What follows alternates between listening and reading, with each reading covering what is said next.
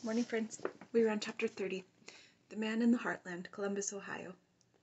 The city of Columbus, Ohio, in many ways, is a fine replica of the United States. Its income and age distribution, its racial demographics and diversity of opinion, make Columbus a microcosm of America, and one that marketers especially prize. There's a large white population and moderate number of blacks. Unlike other parts of Ohio, Columbus has a sizable immigrant groups from Mexico, Somalia, Nepal, and other parts of Asia, who flock to town to fill the low-end service jobs. A large college student population at Ohio State and other schools has kept it vibrant and edgy. No place apparently represents the country more faithfully, and for that reason Columbus, Ohio has been known as the test market capital of the United States for several years now. These days it's no longer Peoria, but Columbus that marketers use as a barometer of America. White Castle and Wendy's and more than a dozen other fast food chains headquarter there. Many companies have used the town to gauge interest in new product offerings, placing them in stores in Columbus first before rolling out those products nationally. McDonald's tested its McRib in Columbus, and Wendy's and Panera have tested prototype stores there as well. Taco Bell's BLT tacos were tested in the Columbus market. R.J. Reynolds tried tobacco in the form of a mint that did away with secondhand smoke. Giant Eagle's massive Market District supermarket in Columbus tests a variety of concepts, among them the sale of wine by the glass. If you raked America together, in the center you'd find Columbus, and I think that's really what makes us a unique test bed as opposed to being average. A spokesman for the Columbus Partnership told CBS News in a story in which the reporter concluded, "What they choose in Columbus today may very well determine what you will buy tomorrow." By the end of 1998, the man was proving that true of black tar heroin as well, for the bounties of Columbus, he discovered, were indeed ample. A metro area of close to 2 million, Columbus wasn't Youngstown or Cleveland. It had no organized mafias or armed gangs controlling the drug underworld. It was connected by freeways to regional markets as far east as Wheeling, West Virginia, and south to Lexington in eastern Kentucky. There was Cincinnati to the southwest. Plus, all around it were suburbs and farm towns with money. Columbus always was a highly educated community with a service, not industrial economy. As parts of the state went into something like permanent recession, in Columbus the suburbs spread and the malls stayed busy. All this the man saw upon arriving in the summer of 1998, which seems to be the first time Mexican black tar heroin made a large and sustained appearance east of the Mississippi River. Up to then, the Colombian powder was all Columbus dealers could get, usually by driving to New York City, then diluting it before the sale.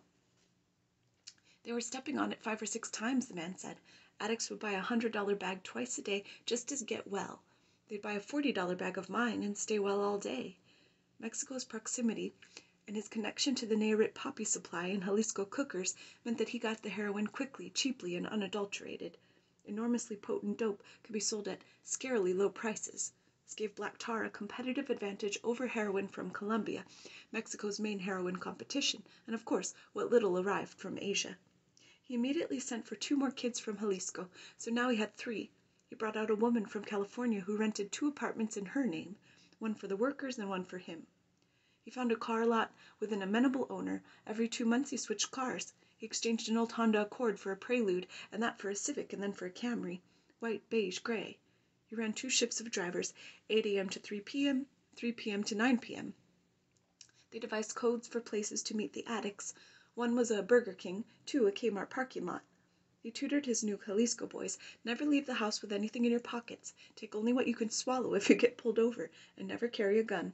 An illegal who is arrested gets deported, an illegal with a gun gets 10 years. Some of them still dressed as they had back home, with cowboy boots and belt buckles. Go to the stores downtown, he told 2 of them one day. Look at how they dress the mannequins at JCPenney's. Buy clothes like that so you blend in with the people here. He insisted they send money home weekly. Most didn't need to be told, and religiously sent money to Mom via Western Union. Those who didn't, he knew he would be hearing from their parents. For some kids, he sent the money to their parents' house for them, himself. Sell to whites, that's where the money is, he told them. Steer clear of blacks. He didn't have to insist too strongly on this point either.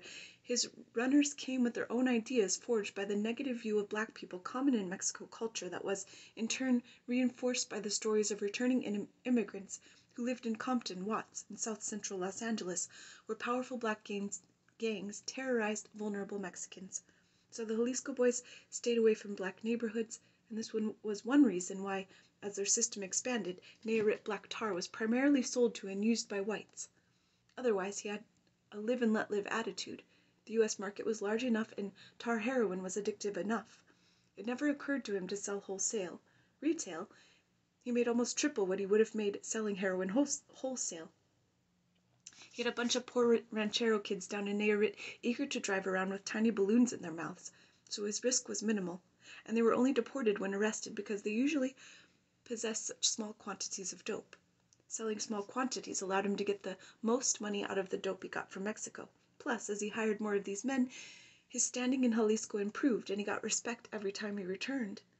Columbus had been at the bottom of Ohio's heroin distribution chain. At the time the man arrived, heroin in Columbus was at most 3% pure, old addicts told me, and even that was hard to get. For years before his arrival, in the entire city of Columbus, Ohio, heroin was sold at precisely one street corner, Mount Vernon Avenue at North 20th Street. The city, instead, had always been a pill town. Pills were easier to trust than low-grade heroin. The advent of black tar heroin in this community suddenly put a much purer grade heroin on the streets of central Ohio, said Ronnie Pogue, co-founder of Columbus's lone methadone clinic, CompDrug. The hunger for heroin, which had always been there, immediately saw an upward spike because you also saw a spike in the overdose rate. Columbus had the only methadone clinic for hundreds of miles around. Long before the man arrived, the region's opiate addicts had been traveling into Columbus to score whatever they could find in front of the clinic. As word spread of the high-quality black tar, these pilgrims became some of his first clients. Users from Zanesville, Toledo, Chillicothe, from northern Kentucky and western West Virginia. Some of his best clients were from Ashland, Kentucky, who had bought for years in front of Columbus's methadone clinic. They bought his tar and went back to Ashland and sold it for triple. Black tar became the talk of Columbus's drug underworld. It was the most powerful heroin anyone had tried. Plus, the Mexicans soon had a delivery driver in each area. With that, heroin found its way to suburban kids. They broke the city down into dominoes, 30 minutes or less. One veteran addict told me, when you're dope sick, that makes a big difference. Then every time you found them somebody knew, it was a free balloon. Usually it was 7 balloons for $100, but if you brought them enough people and were spending with them, you could get as many as 13 balloons for $100. With addicts transformed into a new sales force, the man was soon making so much money that he had to concentrate less on running the cell and more on getting cash back to Mexico. He formed a network of young women. A tailor in Los Angeles made them corsets with pockets that held $100,000 in cash. He sent the women on airplanes to El Paso, where they crossed his money to Ciudad Juarez, and from there back to Jalisco. For more than a year, he sent 2 girls a month back to Mexico with $100,000 in pure Columbus, Ohio profit tucked in their corsets. His product was coming in from a man named Oscar Hernandez Garcia, a member of the Tejeda clan who operated a heroin supply business out of his apartment in Panorama City in Los Angeles. Hernandez Garcia, known as Mosca Fly, had developed a business as a wholesaler, supplying black tar to Jalisco cells from Portland and Phoenix to Columbus and Hawaii. The man used Federal Express to bring the product from Mosca's apartment in California. He would go to California, buy a small electric oven from Target or Kmart, open the back of the oven, stuff it with black tar heroin, then take it to FedEx for packaging. Police didn't often search a package that FedEx prepared. He sent the ovens to a pliant Columbus addict who lived in the basement of his senile parents' home and paid him in heroin. With Columbus humming along, he looked for new markets. One addict, a kid named Mikey, told him that people in Wheeling, West Virginia, would go crazy for black tar. Mikey introduced him around Wheeling. There the man made a startling discovery. Mikey introduced him to a woman in her late 30s, a heroin addict. She showed him a bottle of pills, wanting to trade them for his tar. Oxycontin, the pills were called, she told him.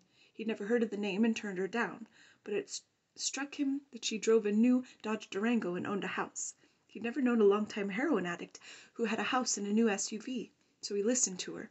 Oxycontin, she told him, contained a pharmaceutical opiate, a prescription painkiller similar to heroin. He got to know the woman better. Turned out she traveled the area buying these pills cheap from seniors, then sold them to oxy addicts in the hills of Appalachia. She bought her daily heroin with the money. He couldn't have known it then, but arriving in 1998, he had happened onto the biggest metro area in the 5-state region where, 2 years into the Purdue Pharma promotional campaign, opiate addiction was exploding due to abuse of this new drug called Oxycontin. By his own good fortune, not far away was Portsmouth, Ohio, where scandalous pain clinics were just starting to follow the lead of Dr. David Proctor into a new business model of writing prescriptions for millions of these pills to long lines of addicts. Meanwhile, the pain revolution was in full swing in U.S. medicine. Specialists were urging well-meaning doctors everywhere to prescribe opiate painkillers for pain, convinced that when used this way they were all but non-addictive. Central Ohio, in other words, was about to be a great place to be a heroin dealer.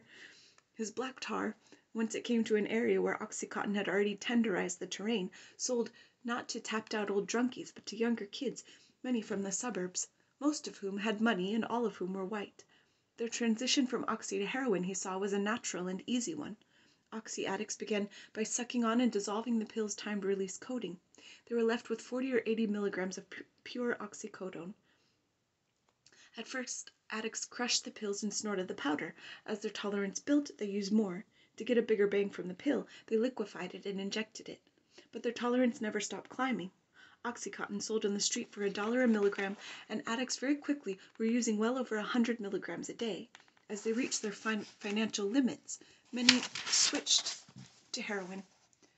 Since they were already shooting up oxy, they had lost any fear of the needle. Black tar was potent, far cheaper, and his delivery system made it easier to get than the pills. Plus, tar could be smoked. It didn't have to be injected, which attracted kids to whom needles were at first anathema. The way he saw it, every oxy addict was a tar junkie in waiting, and there were thousands of new oxy addicts. All he had to do was work it. His Nayarit brothers might never have figured this out, like many Mexican immigrants who lived in Spanish-only enclaves. They were oblivious to settled trends in the American society and culture in which they lived. As traffickers, they cared only to sell their dope and send money home. Drivers were short-timers all on salary, there for 6 to 9 months, holed up in apartments and knowing only a few words of English, no credit, or 15 minutes, exchanged with desperate addicts who spoke no Spanish. Discovering emerging markets required an English speaker who understood the street. Landing in Columbus just as the region around it was becoming ground zero in America's opiate epidemic, he could see opportunities developing simply because he told me once I could talk to the white people. His arrival was a fateful coincidence. Other traffickers might have filled the eventual demand for heroin created in this region where prescription pill abuse got bad first. Later, many did. But few were so ready to take advantage of it, so aggressive in their marketing, and so quickly replenished as the Jalisco boys and the man who brought them there. Wheeling taught the man that new markets were now everywhere the pills were. With the boys working his store in Columbus, he found a place in Carnegie, Pennsylvania, a suburb of Pittsburgh, and close enough to service other towns like Steubenville and Wheeling. He also eyed Nashville. Its Mexican population was growing, nearing 80,000 people. The town, he heard, was swamped in Oxycontin. He set up one of his Columbus drivers, along with a new kid from Jalisco, in a store that was soon booming. Choose the right town and you can't miss, he thought to himself. The Nashville store covered his expenses for the expansion he eyed throughout the Mid-South. At the urging of another addict, he took a trip down to Virginia through Roanoke, Richmond, and Newport News. It was another large market, but the federal government had too many installations there. Langley and a naval base made him nervous. He went through Chattanooga, Tennessee, a town with a lively underworld but too small. Mexicans in cars would stand out. He drove down to Pensacola and Jacksonville, but left. Florida is dominated by Colombians and Cubans and Puerto Ricans. That kind of race, they ain't got no understanding, he said. Kill, kill, kill. They think they can solve anything by killing. I wasn't going to kill nobody over drugs. He'd probably be buried the rest of my life in prison. He nixed Philadelphia, too. It had a huge heroin market, but it was run by the mafia and street gangs. He didn't even consider New York or Baltimore. It was crazy to think that a bunch of Mexican farm boys could break in there. Why would they want to? The country was full of towns like Columbus, wealthy places with growing numbers of addicts and no competition. So the contours of the Jalisco heroin nation took shape, based largely on the territory the man carved out by avoiding the biggest cities where heroin markets were already controlled and by following the Oxycontin. He tried to keep his eastern tienditas a secret to his Nayarit friends. When he went back to Reno or Los Angeles to arrange deliveries, he always told friends that he was working in New York City, but in a small town like Jalisco, people talked. After a year in Columbus, his drivers went home for the Feria del Elote, and started bragging about the great heroin market they were working up in central Ohio. By the fall of 1999, 2 more crews were in Columbus. One belonged to a former driver, now venturing out on his own. 2 more followed. A kind of go east young man ethos took hold among the Jalisco boys. The price of heroin in Columbus fell. No crew leader could cut his dope unless he wanted to lose his clients, so the product stayed strong even as it got cheaper. Competition, as always, attuned the Jalisco crews to customer service. They even crossed the city to keep a customer and gave away free dope to any client hinting at quitting. One woman I met lived 25 miles outside Columbus, and at one point she hadn't called to buy for 3 days. A Jalisco boy called her. "Señorita, why haven't you been buying recently?" "I don't have any money," she said. He drove out to deliver $50 worth of heroin to her, for which he required no payment. "No, it's free," he said. He wanted to keep me using and buying from him, she said. She did both. A year or so after the man settled in Columbus, he drove to Charlotte looking for bigger profits. Addicts told him he would make $1 million there. No one there had seen anything like black tar heroin. Heroin, in fact, had only a small market in Charlotte. He met junkie contacts at the town's methadone clinic and gave them free samples. Soon business boomed again. He pulled a driver out of Columbus and another out of Nashville, and they set up the black tar heroin franchise in Charlotte. A couple weeks later, the Sanchez family from the ranchos near Jalisco arrived. They had an addict guide of their own, a big Native American fellow. The Sanchezes owed their expanding heroin empire to addicts. Addicts had guided the family out of San Fernando to Las Vegas, then to Memphis and Nashville, and from there to Charlotte. The man didn't know them, only knew of them. They were cousins of the late David Tejeda, from the rancho of Achilles Sardan down the road from Jalisco. Now they were in Charlotte too. It was bound to happen. It was a free market after all. Have a good day, friends.